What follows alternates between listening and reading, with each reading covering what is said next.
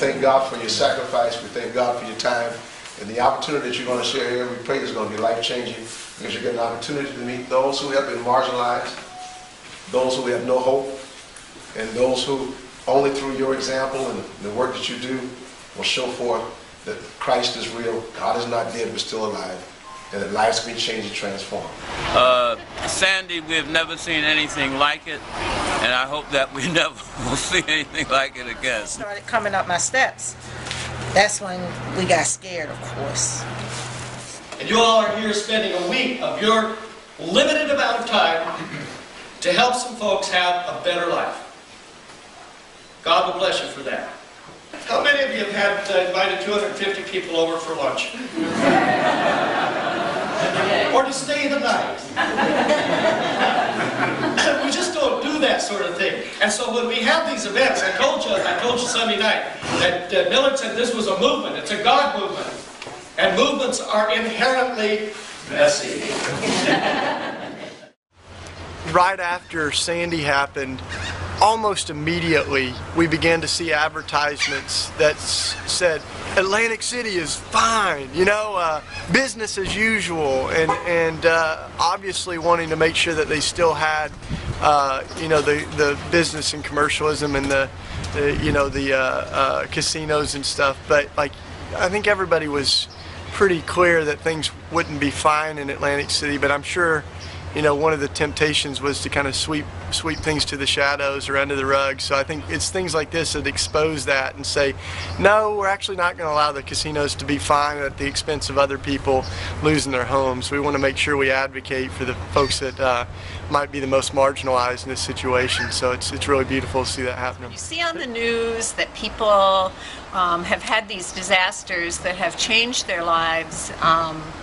It just hits you right in your heart, and you need to do something to give back. So that's why we do it. I get a sense of reality of what other people's lives are like in the world, because I kind of feel like sometimes you get wrapped up in your own world and your own life and you see what's around you, but it gives me a different perspective on, you know, what people deal with, how people live, what their challenges are in life, and it's a good reality check. It's the Spirit of God, because in times of trouble, people draw together.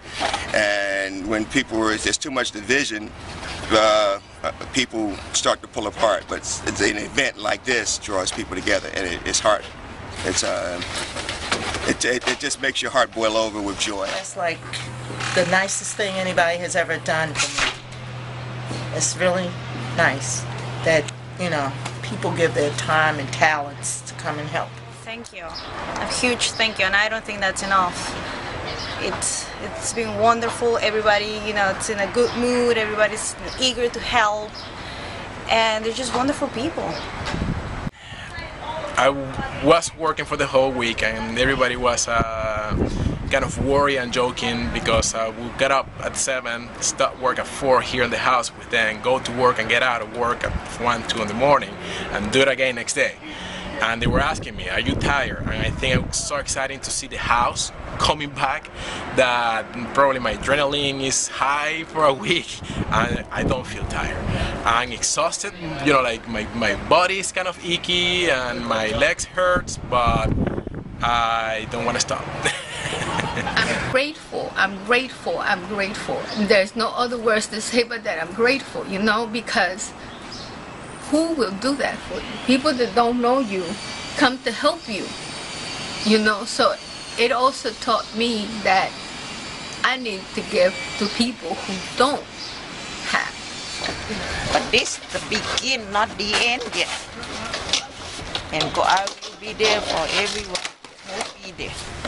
And I want to say, more than words can say, God bless you, and I love you. I will. Oh.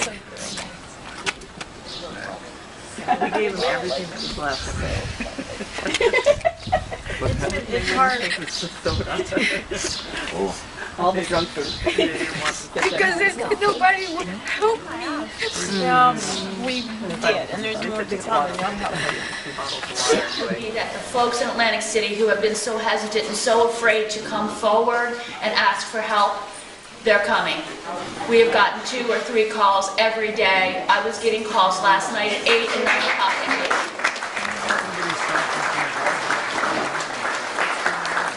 So you didn't just plant a seed, you planted a seed for a vine, for Jesus, and the vine is growing and it's reaching out to the residents of Atlantic City, and I just can't thank you all enough. Thank you so much. Oh, yeah!